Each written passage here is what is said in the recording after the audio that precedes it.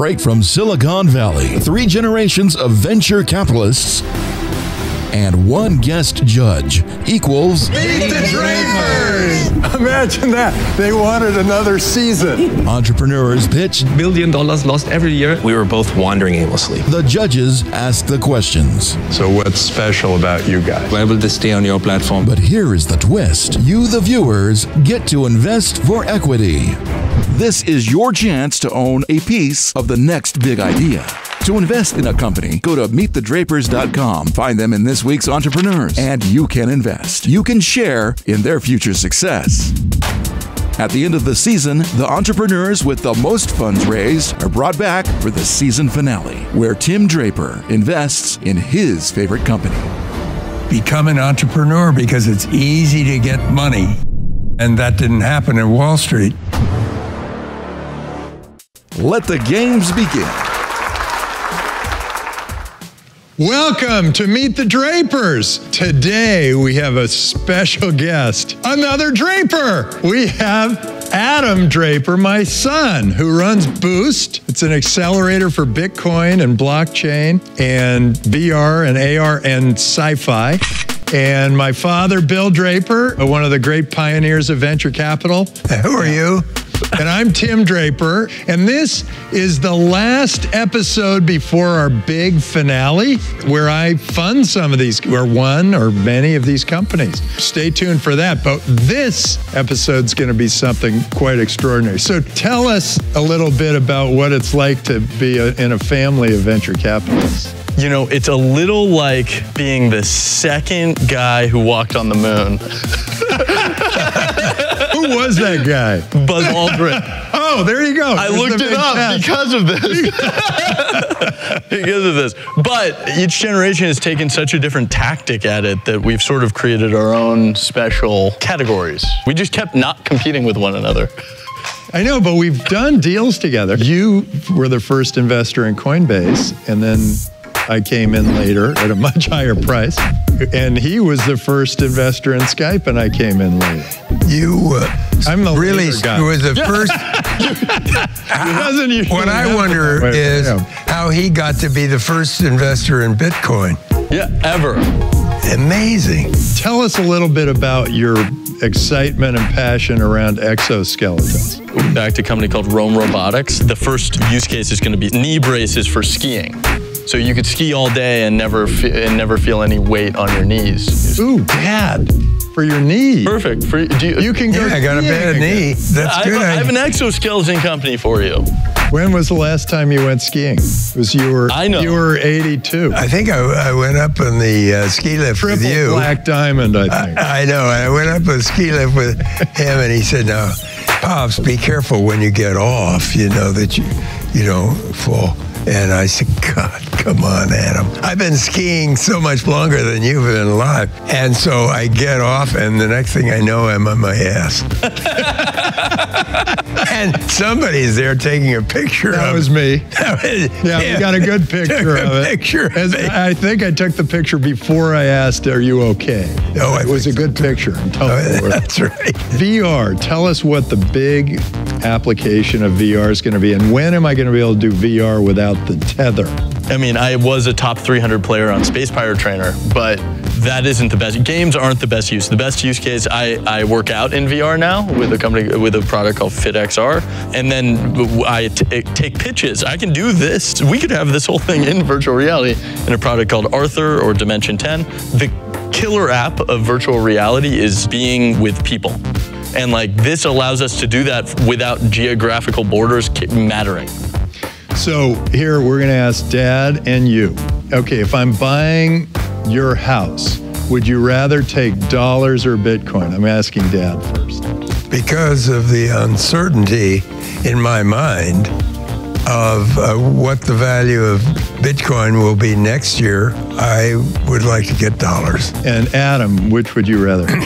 I mean, I'd rather have Bitcoin. Yeah, and this is really the case. There's sort of a point at sort of an age of about 35 years old where anybody younger than that would rather take Bitcoin, and anybody older than that would rather take dollars. Okay, so with that, now you know who our judges are.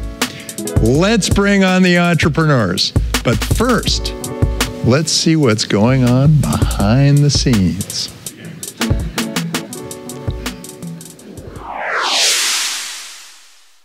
I'm Zane Witherspoon, CTO of Dispatch. And I'm Matt McGraw, the CEO of Dispatch. We decided to build a distributed content marketplace. Fans could buy art directly from artists, music, albums, photography, without a middleman. Fans pay less, the artists earn more, everybody's happy. As we started building this out, we realized we couldn't. The technology just wasn't available at the time. My partner and I needed to find a technical co-founder. So we went to the San Francisco Ethereum Developers Meetup, where kind of the largest mind share in the technical area of blockchain is, and we walked into his event. We ended up ideating on how we could use this new tech to actually really impact the world. In the industry, there's a lot of talk and a lot of ideation and a lot of really big vision, and there's not a lot of execution. My previous companies, we built platforms for all the quickly scaling startups that everybody uses today: Facebook, Foursquare, Twitter, Airbnb, Uber. They were all my clients. I know how to go from 0 to 1,000. Welcome to Meet the Drapers. Give us your pitch. So we're sitting at a round table in the middle of a packed Macau casino. We're having a dialogue about business with these Chinese businessmen and their translators, when one of the bigger men at the table leans forward and says in a really low, grumbly voice with shirt unbuttoned and chest hair popping out, "My boss's name carries a lot of weight in this town." And that's when we realized we were sitting at a table with the Macau Mafia. So once the pitch starts happening, it turns out that they are building a floating casino hotel, and they want to raise $300 million in an ICO. And they want us to be investors, advisors, blockchain experts, the whole 9 yards. So we're like, yeah, no, thank you. But it taught us something. We realized that competency was a strategic advantage in the blockchain space. That everybody was talking a lot, but nobody was doing anything practical, real, and impactful for real businesses with real people using real products. Myself being the technologist, I was actually really excited to see where sort of the pain points lie in this really nascent technology. And we pretty quickly decided on a protocol that could help provide users with data self-sovereignty and mitigates the risk of companies that use lots of data. Thanks to HIPAA and GDPR and the new California Data Privacy Act, data is becoming toxic. So can I ask you guys, out of your investments, how many of them use data as like a main value proposition? Lots of them. I don't know, maybe a third. Yeah, it's a lot, right? The largest and most valuable tech companies in the world are really data companies at this point. And now the new kind of regulations that are coming to the fore means that this is like a massive problem for almost every technology. So what do you do? We are building the Dispatch protocol, which is a network, and we actually sell these tokens or software licensees, to speak more traditional enterprise language, to companies that want to create distributed applications where they don't have the risk of holding onto that data, but they can still extract that analytical value from it. We started building it in January, shipped our beta in April, and to date we've sold almost $13 million worth of pre-sale revenue. Pre-sale revenue. Who's paying you for software that hasn't shipped? We've got Fortune 1000, Fortune 5000 customers already, and they're building a data layer that stands between them and the actual data. And what this guy invented with some magical math that I don't understand. I'm the software enterprise sales guy. He's the tech guy. You can do what's called zero knowledge analytics. So like zero knowledge proofs, you don't have to actually access that data to analyze the data set. It lets data researchers, whether that's businesses or universities, actually query data that's stored across tons of different owners and get back answers that they know are true without ever seeing the data themselves. What would be like an ideal customer? Apple. So Apple has a massive data set. We've all got iPhone, half of us have got iPhones in our pockets, right? So our protocol could allow them to actually analyze their data and derive that value without actually having access to it. What about a smaller customer? I mean, because when you're starting a business, going to try to get Apple as a customer will sink you. We actually have a bunch of smaller Fortune, say 5,000 customers, and we've actually got Fortune 500 customers too. When you fundraised, was it an ICO? No, we pre-sold these software licenses, tokens. And they're your tokens. They're not Bitcoin. That's correct. Tokens. They're a native token. What's it called? The Divi. The Dispatch Divi? Divi. And the Divi token, is that the only way I can use your software?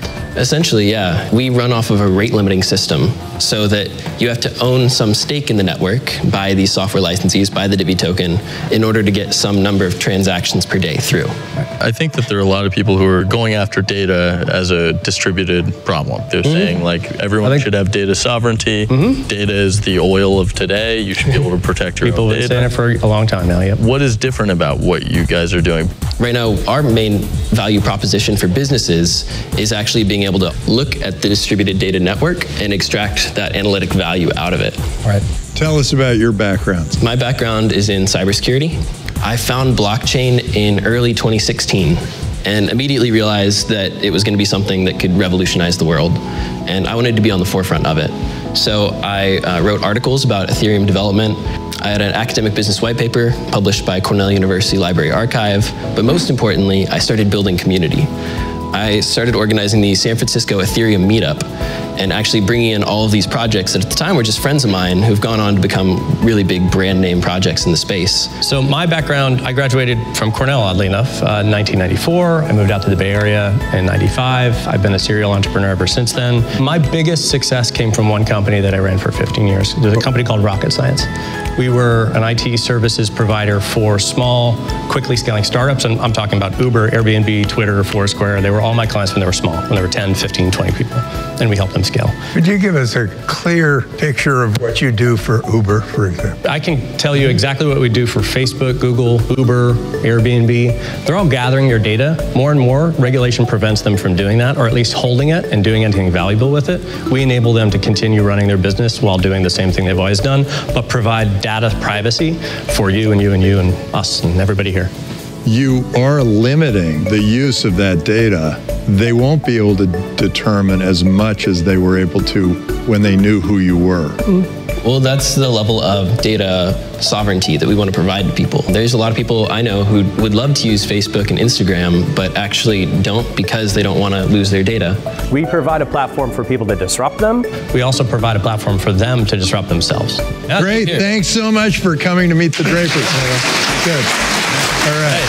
Great to meet you. All right. Oh, what do I have there? A dispatch sticker. Great to meet you. I think it went pretty well. I think they were a little bit surprised at moments. Being a high-tech Silicon Valley startup doesn't always translate to the real world as easily, but I think that overall, them asking for examples really helped us display sort of the power of what we're building. And they both, Tim and Adam in particular, get blockchain. They've invested a lot in the blockchain space, but I think that they were surprised that we, A, have a product, B, have customers. You know, a lot of things that aren't real in the space, we have and are real. So. Not as good. So let's see what the judges thought. Dispatch, what do you think? I really liked them. One of them was very experienced. One of them was definitely experienced in the cryptocurrency world. What I didn't get around to asking was about cryptocurrency has gone down a lot in the last 6 months. So they raised $13 million whenever they raised it. Do they still have do they still have that money? Or is it about $1 million now? It's a big problem. I mean, actually, the data thing's really popular, but it is a very important thing that will be solved by something in this cryptocurrency ecosystem. If they have experience and they have talent, I think they're going to figure it out. I was astonished that they raised so much money. We're guessing that happened the end of 2017 when everybody was raising tons of cryptocurrency. I guess that's easy. Now it's a lot harder to do what they're doing. Yeah, times changed. What I like about it is that this is sort of exactly what I think the vision for the future of medicine is. You're going to put all your data up into the cloud, but it's going to be anonymous. Well, they're parsing the identity from the data. Yeah. You know, my feeling is, in one way or another, they will succeed, because I did like both of them. They're really fine people that knew they were up against a lot of problems ahead, but they looked like people that would be able to solve those problems. Okay, so here's what we do. We go thumbs up, thumbs down, thumbs all around, and then we vote. It's up and down. But before we do that, we have to go to the crystal ball. Okay. Yeah. And the crystal ball will send us a vibe. I already see something. Okay, so is this thumbs up, thumbs down, dispatch? Oh, okay, we got it. Boom. Okay. Thumbs up, thumbs down, thumbs all around. Whoa, look at that. 2 up and 1 down. Yeah. It doesn't really matter what we think because you can vote up or down. Or you can invest by going to meetthedrapers.com. Now let's bring on the next entrepreneur. But before we do, let's see what's going on behind the scenes.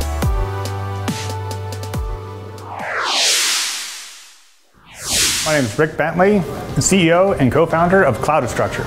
In 2000, I was CEO of a venture-backed company. We had an access control system, an alarm system, a guy at the front desk. And around lunchtime, someone walked in, dressed like us, picked up a notebook and walked out. That notebook had a lot of important code and everything else on it. Surely, the thief will be caught on camera. I bought the best system on the market. There was no video. I kind of ran in the back of my head for a few years, and then around 2003, I jumped in and started it. When Google indexed the web, they made it so you could search the web for things. When you have video surveillance data, if you have 100 cameras, just to review 1 day's of footage could take you a year. Unless all the video is tagged, it's lost. It's like the web before Google. We get back an index of everything in those videos so that you can search your videos for what you're looking for.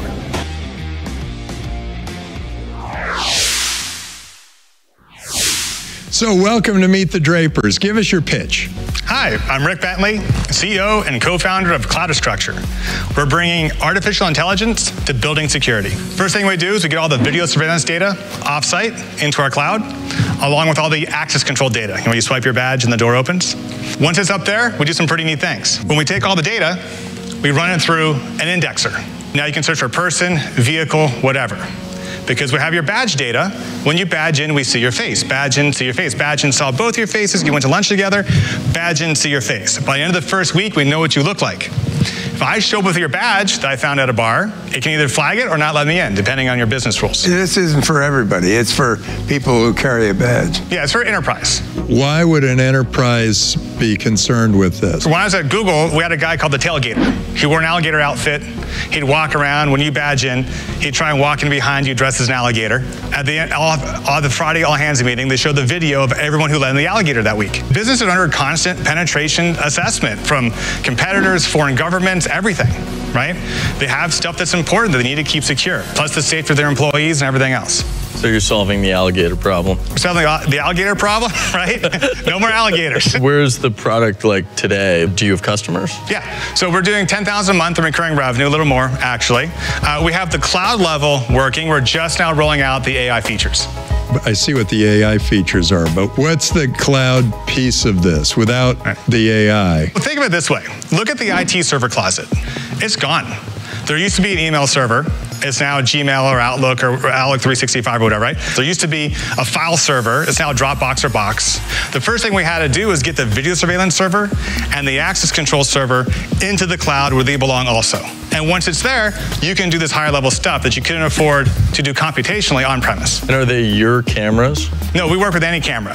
The largest universities in California has hundreds of cameras that are in our cloud. So if you have 100 cameras, how long does it take you to review a day of video? It's like a man year, right? But once it's all indexed, I'm looking for a backpack. It's actually a man third of a year. 365 cameras. Right, but if it's 24 hours and you have 8-hour days, it's 300, right? Oh, okay. Plus weekends, entrepreneurs have to go to the bathroom and eat sometimes. Yeah, so it's a lot, right? It's overwhelming. So once it's indexed, whatever I'm looking for, I can find. That guy spray painting the building went to lunch with Adam a week ago. Adam, who's this guy? Right? Why are they so mad at you? Okay, who is interested in this? Who wants to hire you to do this? We're finding traction in kind of 3 areas: education, utilities, and enterprise. So software companies in the Bay Area. Take the University of California. Why do they want it? In this particular case, our large university customer, who I'm not naming, jumped in and said, something happens, there's a slip and fall, there's a fight, there's a car crash. We go to get the video. The thing's been offline for 2 weeks. It can send us an email if its disk gets full. It can't send us an email if it crashes or gets unplugged. It's just impossible to manage. Once you pull into the cloud, it's a one-stop shop. Here's my dashboard, how everything's doing. How much do you get paid? So we charge $249 per year per camera and $199 per year per door. It's enterprise SaaS. What's your experience? My background is physics engineering from UC Berkeley. I was at General Magic. General Magic Yeah. just raised a ton of money. Wasn't that fun? For VR. I'll bet you had fun while you were there. Why did you leave General Magic and where did you go from there? I started Televoke. Televoke was connecting people to things in 1998 before there was an Internet of Things. And what happened to that business? We pitched the Drapers back then. It's actually the second time we met. You did look familiar. Yeah, right? And we decided not to do it? You decided not to invest. How did we make that? So wait, how did we make it?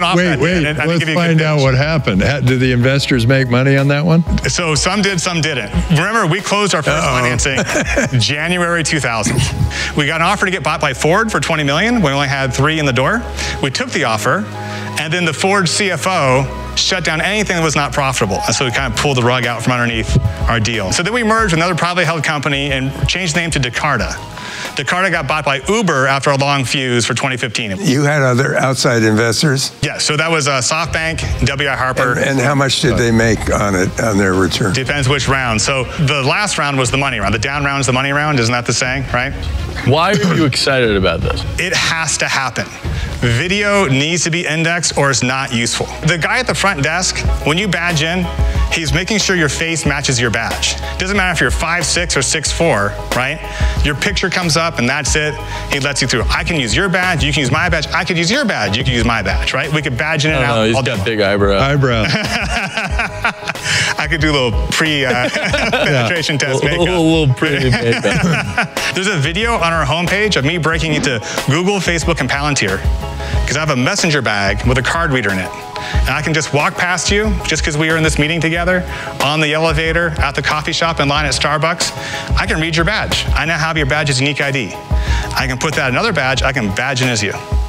It is criminally insecure. Yeah, if you'd like, I'll break in here tonight and leave my business card on your office door. Probably wouldn't be too tough. Right. that wouldn't take any technology. We got a lot of alligators. Did you write the software? No, I didn't write this software. That connects all those. My background is technical, but I'm the fundraiser, the sales guy, all the business. So who's written this? We have a team of about a half dozen of us. And they're full-time with the company, yes. Or they're doing other things too? Well, I mean, I mine Ethereum as a hobby, right? So we're all doing something on the side, but like everyone around here, I think. But yeah, this is a full-time team. Well, great. Well, thank you so much for coming to meet the Drapers. Thanks. Real pleasure. Terrific. Yeah. Thank you so much. Nice to see you. Thank you. Real pleasure. Great to see you again. I have so much more to say. I got more demos. I got a product I can show. I could have been in there for 2 hours having a great time. We're bringing AI to something that every enterprise has. How many businesses have doors? They all do. They all need security. We provide what's happening. We're providing them the future. What's happening next is going to be the building is smarter and knows what's going on. I challenge that I break in tonight and leave my card behind. So maybe I'll actually do it. So let's see what our judges thought of Cloudastructure. I think he wants to win. He wants to hustle. He's had one reasonable small exit. He's obviously an entrepreneur in a lot of ways. Huh? That's what I... Good salesman. Good salesman. And I lose a lot of money on good salespeople. Enterprise, though. He's got to go. Yeah, that's true. He's got if you are if you are an enterprise, the good salespeople are extraordinarily valuable. It's more than that. I think he really was a good overall entrepreneur. He was upset that we didn't back him, but then we would have lost our money. Yeah, we were early. Yeah. We were early. We weren't the last investor. So I was thinking, well, you know, you were upset, but yeah, we would have been really upset. That's the only problem that I've got with it. That I have a feeling that he may not be as steady, follow through, get this job done right, and make sure I make money for everybody. I'm concerned about the market too. I think it is really interesting. This is a great use of artificial intelligence and putting different things together, but people don't like spending on security. That is a real struggle because people don't even want to think about it. Well, and then they think about it when something happens. Yeah, but think of big institutions. Yeah, you're sort of... Sure. They have somebody that is just in charge of security. Yeah, the big institutions move really slowly. But they also have business. They also have a huge bucket of money that is geared towards security. So he knows where that pot of money is that he would be selling to. So he knows. He knows exactly where it is. He'll find it. I would back him. Okay, well, let's find out what the crystal ball thinks. Okay. Eeny, beeny, crystal ball, tell us, do we want Cloudastructure? I got it. Okay, thumbs up, thumbs down, thumbs all around. 2 up, 1 down. This is our thing. Yeah. We have 2 up, 1 down each time. It's just a different down. And we should never do the deal if we all do a thumbs up. Yeah, probably not. Probably not. But it's not up to us. It's up to you, the viewers. Go to meetthedrapers.com and you can vote and invest. This is the only show in the world ever that allows you to invest in the companies that you see us interview while on Meet the Drapers. So this is awesome, and go ahead, give it a shot. So let's bring on the next entrepreneur. But before we do, let's see what's going on behind the scenes. And the eyebrows are genetic, apparently. Hi, my name is Damian Pelliccioni. My name is Aaliyah J. Daniels. And we are the co-founders of Revry. The idea for the company, for Revry, actually started off with Aaliyah buying the brand new 4th generation Apple TV. We searched LGBTQ, lesbian, gay, bi, trans, queer. 0 apps popped up. That's when the light bulb went off and pitched them the idea of creating a queer global streaming network. It was really important for us when we were coming up with a concept for Revry to make sure that we were having authentic representation and ensuring that we were creating a service where everyone within the community could find themselves and see their stories and see themselves being heard, because traditionally that's not what's been the case. We're 75% POC owned, 75% queer owned, and 2 women of color. So we really represent the true gamut of what the rainbow flag means for our community. Welcome to Meet the Drapers. Give us your pitch. Hi, my name is Damian Pelliccioni, and I am the fabulous CEO. My name is Aaliyah J. Daniels, and I'm the COO of Revry, the world's first LGBTQ global streaming network. You can kind of think of us as Spotify or Hulu for young queer audiences.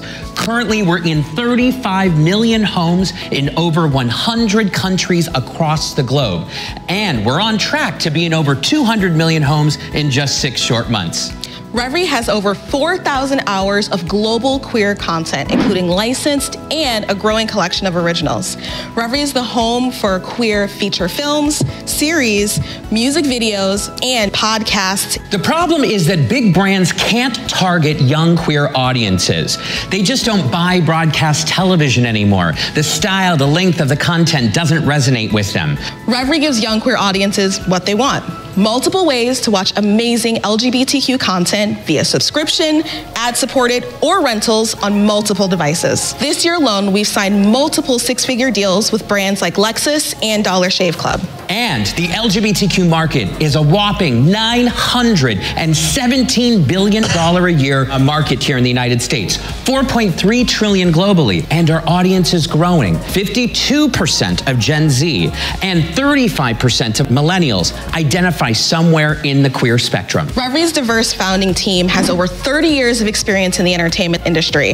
From legal to production to tech, we have what it takes to solve this problem. So what did you guys do before this? My background is I actually used to teach at YouTube Space LA. I also worked in international biz dev for a company called Make TV, and I was doing work with Al Jazeera in Dubai, MediaCorp in Singapore, and I'm a member of the Producers Guild. And my background is actually in legal. So I'm an attorney. I worked in entertainment as well as the startup space. So I was able to combine both of those loves when we created Revry. How long have you been building this? We actually launched consumer facing here in San Francisco Pride, June of 2016. And you said you had 100 million people watching this? 35 million currently, and in 6 months we'll be in 200 million. 35 million have, what, downloaded the app? No, we're available in over 35 million homes just in North America. What do you mean you're available? What does that mean? So just like broadcast television is available in so many homes, that's our reach, essentially. So you're on, like, what, Apple TVs? Apple TV, Chromecast, Roku, iOS, Android, Amazon Fire, the web. How many hours of television is consumed every month?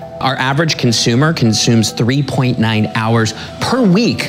There's subscription and there's advertising. How many have actually paid for subscription? We've had quite a few people pay us for subscription, but we've not spent a single dollar on marketing.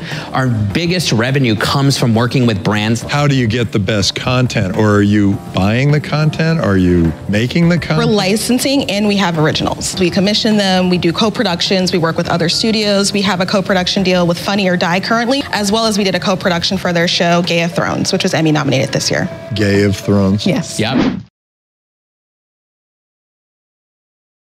You're grabbing the content as you go and you're building this following. You say we have 35 million reach or whatever, but how many people are actually watching your network? We have an average of 100 to 200,000 impressions organically. How's an impression measured? An impression is a view. So you actually watch something for more than a second, then we're actually qualifying that as an impression. And our number 2 market is India with no spend, no marketing spend at all. And if you don't know this already, they just decriminalized LGBTQ in India. So Brazil's in our top 10, China's in our top 10. What I'm wondering about is, I mean, Netflix is spending hundreds of millions of dollars making movies. So that content's going to be really top notch. And they're going to be able to target the LGBT community because they're going to say, hey, clearly they have an interest in this kind of thing. And so why would people say, okay, I want to go with Revry when I can get all that same stuff with Netflix? Our audience is Gen Z and Millennial. They can sniff out inauthenticity in a second and they don't go for it. If they feel like you're just doing it because you want to capitalize off their community, they're going to turn their televisions off. But authentically, our business is the community. They are really specialized, and everything that you watch is going to be down that alley. So it's quite different, I think. Yeah, and the big thing too is Netflix, they're not targeting our community, right? Like if you think of Queer Eye for a Straight Guy, that is for a mainstream heterosexual cisgender audience. It's not for our community. And they only have a limited amount of content that targets our community. What I love about it is it's got tightly knit, passionate community. And that's what I look for in companies, is passionate audience, because that's where your marketing ends up being. The thing that I want you to focus on is really like get your top 10% of users using it just all the time. Target them and everyone else will come. Like top 10%. You're working in Netflix's blind spot. Like that's what I'm thinking. Totally. You guys. Yeah. Like keep doing that. Just own it. Yeah. The numbers. Yes. Yep. How much money have you raised? We have only raised $879,000 in 2 rounds, seed and a seed extension. What does the balance sheet look like now? Not much, right? No, built the content, focused on evangelizing the brand and understanding the market. The number I'm trying to get to is how many people are actually watching this. And then how many people have signed up on your site and you actually have their email address or their credit card or something. Over 20,000. Yeah, that's terrific. Good job. Thanks. Terrific. Well, thanks so much for coming to meet the Drapers. Great to meet you. Nice meeting you. It was so exciting to be able to explain everything that we're doing, and I think they really got it. They understand the opportunity, they understand the market, they understand the vision, and that this is such a big, big opportunity.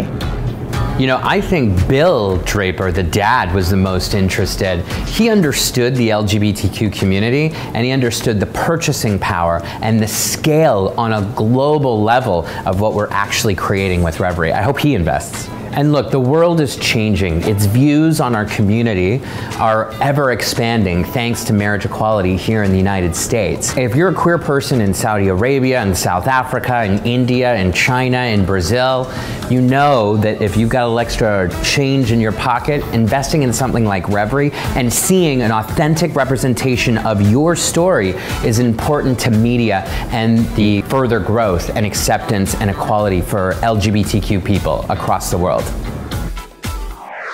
Anyway, let's see what the judges thought of Revry. What did you think? I think the CEO embodies the brand, which I love, and it's a big market, but a very passionate group. There's a good shot that they could slowly grow and own Netflix's blind spot. They can't think that they're competing with Netflix right now. Everything is a big market now, so I love focused markets.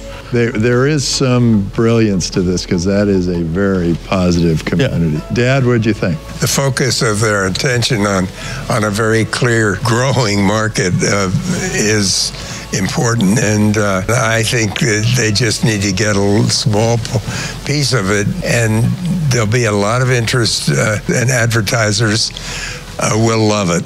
I love the market, and I thought she was great operations person. He is so fast talking that I got a little nervous about, where the money went. Not a money guy. No, it's true. He's got the vision. He's got the vision, and people are going to love him because of that vision. But that money will just disappear, and nobody's going to know where it is unless she runs that part of the business. So they only raised $1 million. I mean, it's a lot of money, but $1 million. That was the other thing I didn't like. He said, well, it's only $970,000. And I thought, whenever they say only, I think, wait, I like when they say, we've already raised. No, it only took us $950,000 to get to where we are, which is fantastic. Yeah. Right. Took a while to get down to, yes, about 20,000 people have actually signed on to the program. It's not 35 million homes that we're reaching. It's 25,000 people, which is great. Which is something I was thinking was great. I mean, 25,000, and they're making $300K a year. That's a business. It's a business. Good business. I know, could be a good business. And okay, well, let's see what the crystal ball tells us about Revry. Revry. Okay, I got it. Thumbs up, thumbs down, thumbs all around. I'm at 3/4, maybe 2/3. You have to commit. No, I'm good. I'm good. Now come to Crypto Corner, where I will interview a crypto awesome person.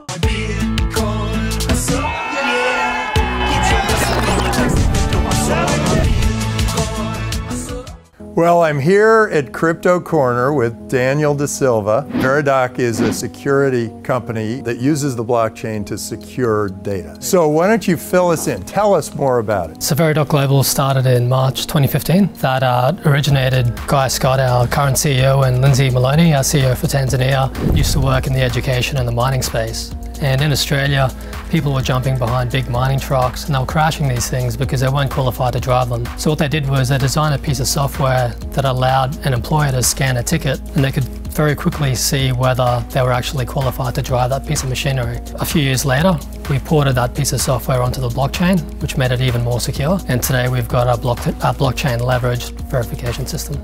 Is that your target audience? Our target audience is federal governments, banks, universities, basically document issuers. So anyone that's producing an official piece of document, whether it's an academic qualification or a passport or a driver's license, we're interested in helping them secure that document so that the end user, all of us, could just pull out a mobile phone, scan a QR code on that document, and very quickly see whether that piece of document is authentic or a fake. So universities, that is a big part of your market. Academic qualifications get copied and produced all the time by black markets. So we had a doctor with fake qualifications doing operations on people and they were dying. Fake gynecologists, fake paramedics. So as a patient, will I be able to go up and scan my doctor's ID? Perhaps in the future, because we work with the document issuers. It has to come from the government level.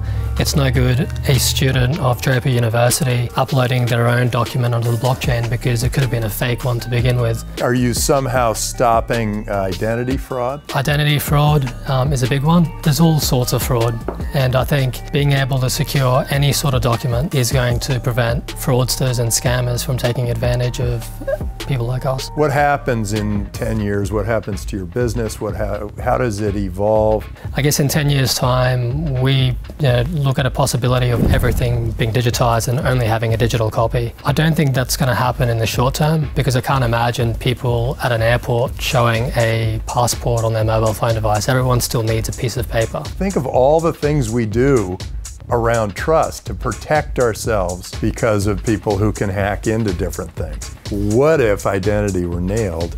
Beyond any shadow of a doubt, I know it's you. Once there's complete trust, so what happens to your business when that happens? We all win. We've got a utility token that allows the user to create that transaction on the blockchain. And so as more and more governments and banks start to use our solution, demand for that token will increase. Governments will get the benefit of less fraud. But do you think the people who would buy those tokens are going to be the academic institution and the government, or are they going to be individuals? It'll be both. The institutions are by far the ones that are going through the most education. And as they see the benefit, they're the ones that are also buying the tokens because they need the tokens to secure their documents. But the end user who gets the benefit of verifying a document for free also sees the benefit of the tokens. So a lot of those end users end up becoming investors. Terrific. Is there anything else you want to add? No. You've had enough. Well, thanks for joining me here on Crypto Corner. Thank you very much, Tim. This is terrific. Great. All the best to you. Let's wrap it up. Well, we had a great day. Yeah, we sure did. This was terrific. Wonderful entrepreneurs, every one of them. I love them all. They're the heroes. And they're the heroes. I think they were all pretty good. Which one was your favorite of the three? So Dispatch, they're a victim of me knowing too much. And Cloudastructure, like, he wants to win. He's a great salesman. He's going to be selling to the enterprise. He needs to be a good salesman. And then Revry, they're just excited and happy, and like I want them to win. That's my favorite at the end. What was your favorite? Same. My favorite was Dispatch because I've seen this data thing and I know where it's going. I have a good sense for what is going to happen with data. You're going to have your own data. I agree. And you're going to have, then you're going to give it up into the cloud. And these guys have somehow solved anonymity of data. The bottom line, who is the best venture capitalist? I agree. No, we should talk about this. What really works, no joke, is who the entrepreneurs are. I don't know who would be the best, even in my mind, but I think whoever it is, they have the passion, they have the fortitude, the willingness to break walls down, stick-to-itiveness in case things go wrong, and they often do. And I learned a lot from just the questions that you guys asked. Yeah. So I think being with you was a good education for me. Well, it's also a little bit of a family gathering. That's right. Kind of a fun thing. Yeah, we're all so busy. That is true. This is the only chance we get to get together. Well, we have a standing breakfast every 2 weeks. Yeah. We've sort of decided not to invite you. For good reason. Well, anyway, we've met some good entrepreneurs. We had fun together. This has been and I'll very see you good. at breakfast on Thursday. See you there. Yeah. And in the meantime, don't invite Tim. So great. Let's see. Is there something that we want to kind of conclude with here? I mean, we're just before the finale. Well, okay. What's the most common advice that you give entrepreneurs? Actually, a couple of things. One is think bigger. Okay, think bigger. Are you uniquely qualified for this? Mm-hmm. Do you really care about this? And how are you going to make money? Are you going to actually have customers that are willing to pay you? Mm-hmm. So those three things. So if you're an entrepreneur out there, think about those three things. And my advice is really funny. His is think bigger, mine is focus. That's like the one thing I just drill into people's heads. It's like just execute. Focus on small, one big thing. Vision, focus on the one thing. Right. Yeah. And what's your big piece of advice? Well, I like both of those. And I also think, first of all, you have to have the passion and the drive to be able to put up with very difficult times. And you have to recognize that without your energy and drive and creativity too, of course, this company is going nowhere. But having said that, it's very important to round out your soft spots. Areas where you're not so good, find somebody as strong as you are or stronger to cover that area. Thank you all, and Adam, thank you for making time. I know this is really difficult because Boost is really taking off. Boom. But it was good of you to spend a day with us interviewing these entrepreneurs. For the rest of you, come back next week for our finale at Meet the Drapers! When Satoshi Nakamoto. The biggest blockchain event that has ever happened on the West Coast. Welcome to Token Fest.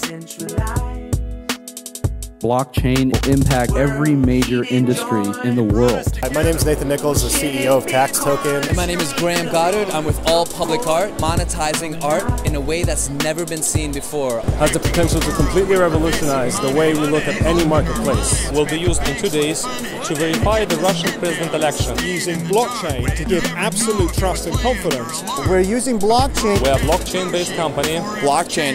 Blockchain is the future. Thank you for coming. This is the beginning. Live long in blockchain.